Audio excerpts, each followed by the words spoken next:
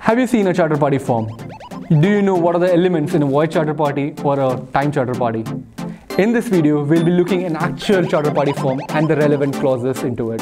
So let's get into the video, shall we?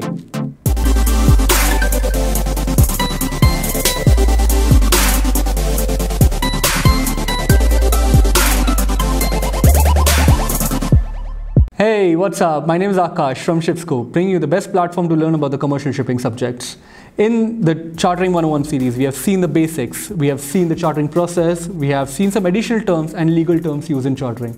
In this lecture, we will be dealing with a charter party form, we'll be seeing actual charter party form, and we'll be seeing some relevant clauses. So let's get into it. If you're new here, consider subscribing it at any point of the video. Also check out the notes and links in the description below. If you like my content, guys, you can always go into my website and get the whole comprehensive lectures downloaded. The whole package consists of past ICS papers, past solved ICS papers too, and my own lecture notes, which will help you to understand the lecture much better. So let's get into the video, shall we? Hi guys, welcome to Chartering 101. So in lecture 5 today, we're going to study about the elements of the voyage charter party form and elements of the time charter party form. Before we dive into the topic, I would like to start with an example in which it will make you understand easier what are we going to study today. So let's have a imaginary scenario here where I have cars, like I'm owner of many cars, and you want to come and get a car rented for a week. What are the basic elements of a rental agreement between you and me? The basic elements of rental agreement between us will be like, if I give you a car for a week, let's say if I'm giving it to you on this Sunday, I'll be expecting the car returned on the next Sunday. Okay. If I try to give you car with the whole petrol being filled up, I'll make sure that whenever I get the car back from you, it will be filled up at a certain level as well. So it should be same. So these are the small things which you have to take into consideration when we form a rental agreement. How much money am I going to charge you? Am I going to charge you on a daily basis? Or am I going to charge you a lump sum amount? Am I providing you a driver? So these are small things which we take into consideration. Similarly, when we try to shift the whole focus from a rental agreement where we have a ship and the ship is being chartered between a ship owner and a charterer. Okay, so this is how the charter party comes into play. So as far as the voyage charter party is concerned, we'll be looking into Gencon. Okay, so what are the elements of the voyage charter party? So it consists of a preamble. Preamble is an introduction where it has place, date, name and domicile of the contracting parties, name and brief description of the vessel, because we need to know what kind of vessel it is and the condition of the vessel.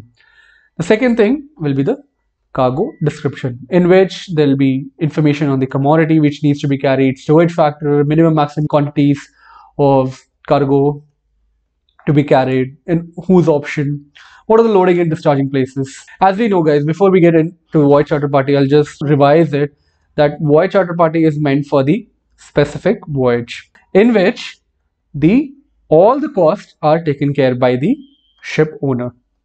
Loading, port, are there any rotations in the voyage? We'll just have a brief look. Then we have discharging place and port orders of rotation. Then lay days and cancelling. The spread of the days during which the vessel is supposed to be presented at the first load port. This is what the lay can is. It needs to reach before that certain date. What are the freight? Cost of loading and discharging. Which party to appoint and pay for the cargo handling at each port. So if you remember, I did mention terms called as liner or FIO, FIOST. If the charter party consists of liner terms, the cost will be borne by the ship owner. But if it consists of FIO in dry cargo charter party or FIOS or FIOST, the cost of cargo handling cost will be borne by the charterer. Note of readiness. I'll be looking into NOR in our upcoming lectures. Loading and discharging rates need to be present in the voyage charter party form. Exempted periods when the lay time won't count. Demurrage and dispatch. Daily amount payable by charters in the events of maximum. Notices. Are there any notices given? Ship's gear. Grab, discharge, stevedore demur. Damage. Overtime. If the overtime is applicable, who is going to pay for it? Shifting seaworthy, because there are costs which again consist of shifting the vessel. So these are the costs pertaining to the shifting. So who is going to take these costs? Cargo separations and tallying, dues and taxes, port agents, ship owner responsible for the paying of the port cost and agency fees, bills of lading, lightering, where the cargo is lightening is necessary, general average. Then there is something called as strikes, exemptions. What are the exemptions provided? What are commissions? So there are two things which we studied. What is address commission, which is from the charters, and brokerage commission is from the broker's behalf. Protecting clauses, new Jason clause, P&I bunking clause, clause paramount, boat to blame collision clause are coming under the protection clauses. Lien and cessation, ice protect owner master from having to sail in an area of ice. War risk, owner give the right to refuse to allow the vessel sail in the war area. And finally, there are so-called signatures into a charter party form. Since we have understood what elements of a why charter party are there, let's have a look at a proper charter party form. So I do have it here. This is your Gencon. Gencom is mainly used for the spot fixtures. This is where the shipbroker, this is where the owner's information is put in.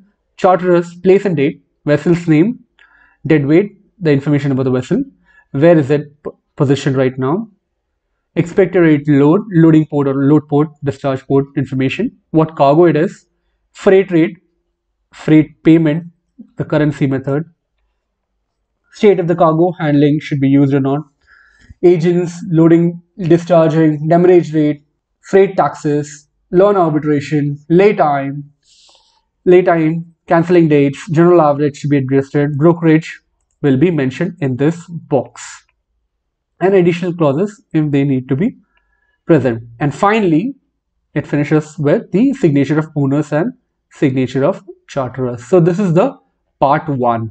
This is by the recommendation of the Baltic and the International Maritime Council. This is the part 1, guys. This is how the BEMCO has printed this charter party form. Now the second one is the part 2. So now this is the section where it consists of relevant clauses. So I'll just give you a brief glance of how it looks like and what clauses are. What are the owner's responsibilities you see? What are the deviation? What is deviation clause? Can the vessel deviate? And if it can, when can it deviate? If it needs to assist any other vessels, or there is a safety of life at sea or property, then the deviation clause comes into play. Payment of freight, the prepaid on delivery, loading and discharging, what are the costs and risks related to that, cargo handling gear, then we have pseudo damage, then we have lay time. The clause number 6 is lay time, where it's telling you, how much total lay time for loading and discharging. Commence when shall the lay time shall commence. Demurrage, if the charterer is taking excess amount of time as stipulated in the charter party, he is subjected to demurrage. That means he is supposed to pay a fine to the ship owner. How much is the demurrage? What are the lien? What are the cancellation clauses? Then we have bills of lading, boat to blame collision clauses. In case of collision, if there is a collision, who all parties are supposed to come into play? Who will take the liabilities? Who will pay for the amount? What are the losses? So that is mentioned in the boat to blame collision clause. One of the more protection clauses are general average, new Jason clause, what are taxes due, agency, who appoints the agency, brokerage, as stipulated in box number 24. It all depends upon how much has been mentioned in box number 24. And if you go up, you can see here, it gives you an understanding of what can be here. Then general strikes, war risks, general ice clause, port of loading, and where if any dispute happens, where will it happen, in what accordance, it's all provided in the law and arbitration clause. So I recommend you guys that you have a read. I'll just put all of these material in the description below, or you can always go to my website and get it downloaded for yourself and have a read. Let me know in the comment section below what is your understanding. If you stumble upon any clause, I'll definitely try to help you out with this. So now let's get back to the lecture. So this is what the voyage charter party looks like. So let's look into the elements of the time charter party form. So before I get into time charter party, I would like you guys to recollect what we studied in our lecture 1. In time charter party, there are certain costs. Okay, so there's a ship owner, there's a charter. The variable costs are borne by the charter, and the fixed costs are borne by the ship owner. What are the variable costs? Variable costs are all the costs which are pertaining to a voyage. If he's undergoing a voyage, all the costs are taken care by the charter, and similarly the fixed costs are borne by the ship owner. So now in this time charter party form, we will be looking into preamble, which consists of place, dates, and names of the principals of the domiciles of the contracting parties. Vessel's description. This is very important. Duration of the period, because now in time charter party, the vessel is being delivered to charter for a certain amount of time. So that is why this clause comes into play. Duration of period of trip. Then trading intentions. Where do you want to get it traded? There are at times, as we discussed, certain ship owners would not like their vessels to go to certain areas. So the ship owner will mention that these areas are excluded. Cargo intentions. If there any limit on, are there any exclusions on the cargo which to be carried? Details of cargoes which cannot be carried, as I said. The vessel's condition. Undertake by the, what does the vessel condition looks like?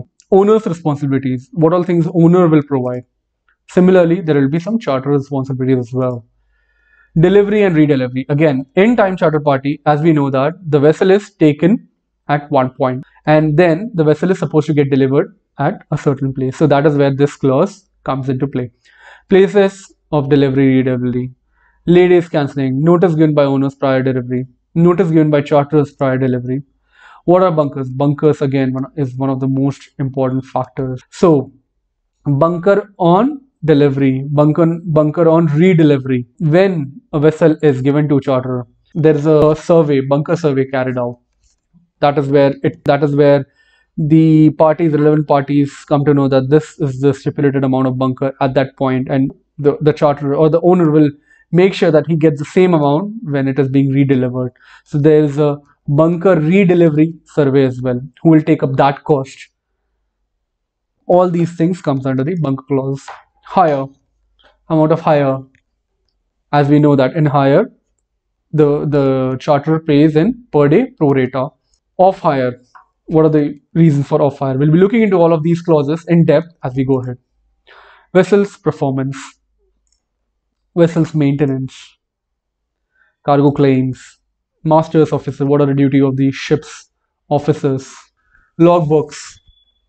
They are supposed to write down the weather routing, because it is interrelated to the vessel's performance. If the vessel's performance drop, there might be an issue that the vessel might not be able to meet the desired performance as stipulated in the charter party. That is where the charter might ask the ship owner to send the snapshots of the logbook, where in each and we try to log it, especially the officer on watch logs the weather on the logbooks, and that is what it is checked then. As I said, in the events of logbooks and independent reports disagree, the independent reports prevail. Supercargo.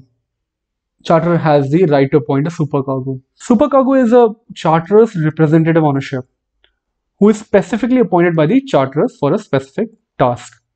Accommodation and food may be provided to the supercargo, for which the charter may be charged a certain amount per day.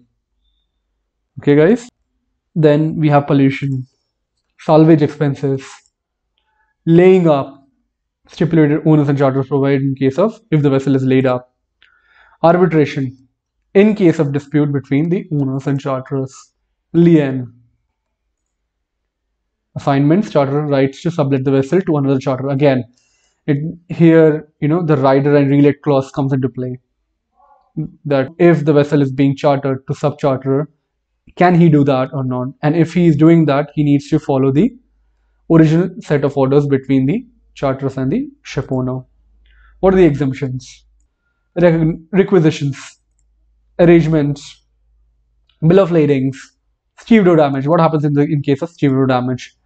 Commissions again. Address commission, brokerage commission is one of the most important things too. War risk clauses, protection clauses are always there in the charter party. And finally, there are signatures. So now let's have a look at the time charter, which we'll be looking into NYPE 93. This is a standard charter party form used for the time charter in the dry bulk segment. Okay. So this is how it looks like. This is the, as I said, the first page where it says the charterer description of the vessel is given. All the description is provided here. The duration, as we know, it's a time charter party, so duration is one of the most important ones. Delivery again, where it's supposed to get delivered, the vessel. On hire survey, it needs to undergo the on hire survey in which the quantity of the bunkers are checked. What is the condition? Who takes care of all of these expenses are mentioned in this. What are the cargo exclusions? Dangerous cargo. What are the cargo exclusions? What are the trading limits as per the owners to the charterers? And charterers are supposed to follow it. Owners to provide. What all things owners are supposed to provide under this agreement? Charterers to provide. Similarly, the charter responsibilities are laid out in this section. Performance of the vessel is again one of the most important things. Bunkers are again there. Rate of hire and redelivery areas and notices where it's supposed to be redelivered. What is the rate of hire? Hire payments, payment section. Grace period. What is the grace period given? Last payment of hire. Cash advances. And then we have different berths, space availability, supercargo and means. As I said, supercargo is the representative of the charterer. He comes on board. So what he has even the victualling account for himself. So how much is the rate per meal he will be charged? So that amount will be taken out in the calculation. Sailing orders and logs, delivery and cancelling. Off hire. We will be looking into off hire clauses in depth as we go ahead in our next lecture. Sublet clause. Sublet is also important, guys. So once the charter sublets it to a sub-charterer, what are the responsibilities he should take into consideration? Dry docking of the vessel. Again, dry docking is one of the major costs, and since, who is going to take care of this? Total loss in case of exemptions. What are the liberties? Liens. Salvage. In case of salvage operations, what is the general average? There are certain conditions for general average too, which I won't be touching right now, but yeah. Then navigation, cargo claims, cargo gear and lights, crew overtime. Who pays for the crew overtime if they're undergoing extra work? Bills of lading. What are the protective clauses? These are the protective clauses, and which should be incorporated, which also should be included in the bill of lading. Clause paramount, blow to plane collision clause, the same clause. If in case of collision, who are the responsible parties here? Who will pay for the liability, the loss? New adjacent clause, US trade drug clause again. War clauses, war cancellation clause, ice clause, requisition, stevedore damage. What happens in the case of the stevedore damage? Cleaning of holes, taxes, charterers colors. There are a lot of things, a lot of different clauses. I can't go into depth right now with the time constraint, guys. Then documentation, stowages, laid up returns, smuggling. What happens in case of smuggling? Commission, address commission. This is their charterers address commission. Arbitration. If in case of dispute, what will happen? What laws are supposed to be followed? So this is how it looks like. NYPE 93, guys. So again, guys, there's a lot of study. That is why I recommend you guys go through all of these charter party clauses and have your own understanding. Let me know in the comment section below what was your understanding and if you're facing any issues in that. With this, guys, I would like to finish off my lecture 5. I hope you liked it. Question of the day. I would like you guys to revisit the charter party form. You can get it downloaded in the description below. If you have any queries, you can always pop a question up in the comment section below. Hit the like button if you like the video, guys, and we will be covering a lot of concepts in the upcoming lecture slides. Thanks for checking out the video. Subscribe if you haven't already. In the next lecture, we'll be looking into more elements what we studied today, and we'll be looking a bit more clauses in depth. Until next time, ShipScope is bringing you the best platform to learn about the commercial shipping subjects. Keep on learning as much as possible, and we will talk soon.